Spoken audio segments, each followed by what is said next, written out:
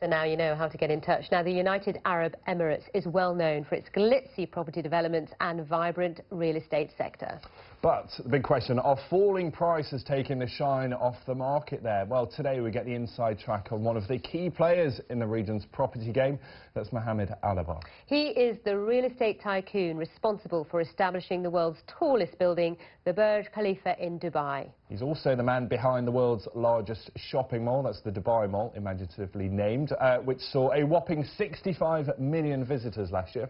And as chairman of Emaar Properties, he's considered to be one of the most powerful men in the Middle East and a major force in what many describe as the modern-day development of Dubai. Well, he is the eldest of 12 children. Alabbar's father was a captain of a traditional trading vessel, the Dow. They, of course, plied the waters of the Gulf. Our correspondent Mark Lebel caught up with Mohamed Alabbar in Dubai. It's not often you get a personal tour of the highest building on earth from its developer. Mohamed Alabbar was keen to show me around his creation and is clearly still struck by how things have changed in less than 20 years. It's totally desert when we started. It's amazing how the desert, can be converted to something so civilized. Not as easy as doing it in UK or in other countries, but it can be done. The human effect of the speed of all this development was one of the issues I wanted to ask Mr. Alabbar about as he granted us a rare and frank interview.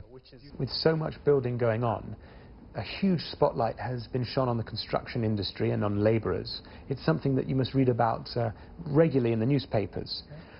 What's your assessment of how well Dubai is coping with that problem? Well, I don't see a lot of that happening now because I must say that the government and the media, probably 6 years ago, they really had a huge campaign. And I think the government have done a wonderful job, and they're still doing more, and they should do more to adjust that situation. So therefore, I think we have moved so far and improved the legislations, the relationship with contractors and laborers, contracts. But I think the government still is going to do some more, in my views. On which issue? The passports being held or the accommodation? I think all of it. I think the government is quite concerned that the country must be looked at as a progressive, civilized environment to do business in.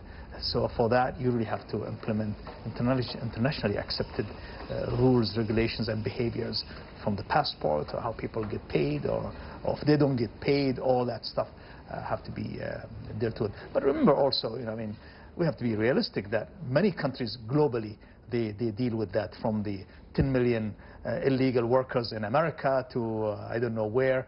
But we have to do things right if we want to be accepted as an international partner for many organizations and people. Sale prices have fallen and foreign capital reserves are at a 5-year low. What is causing that? It's a combination of possibly the slowdown that you see in Europe. It is political activities in India. It is oil prices as a result as well. Therefore, I think with all these factors, it's affecting the rest of the world as well. But in Dubai itself, if you were to look at our activities in general, even the real estate sector, it's still active. But at the same time, any slowdown in values, we really believe that it's a small adjustment in a long, wonderful future of this city, where it is definitely sitting there at a good value. Again, when you compare our value to the city of London or Singapore or any other hub, we're so reasonable. How long do you think the slowdown will last? We all understand that cycles are always hovering around 24 months, 18 to 24 months for the economies to adjust and go through them. I'm more optimistic for the city. So it could be 2 years of a dip. Well, I don't know why you call it a dip. I really don't see a dip. I see really a nice adjustment where the city is becoming so much more affordable. But it's still not that much. Prices have not really dropped that low for us to really see that there is a dip. But if you're talking about a trader will never be happy unless the market is going up double digit. We prefer not to do business with those people. What's Emaar got planned now in terms of the city of Dubai?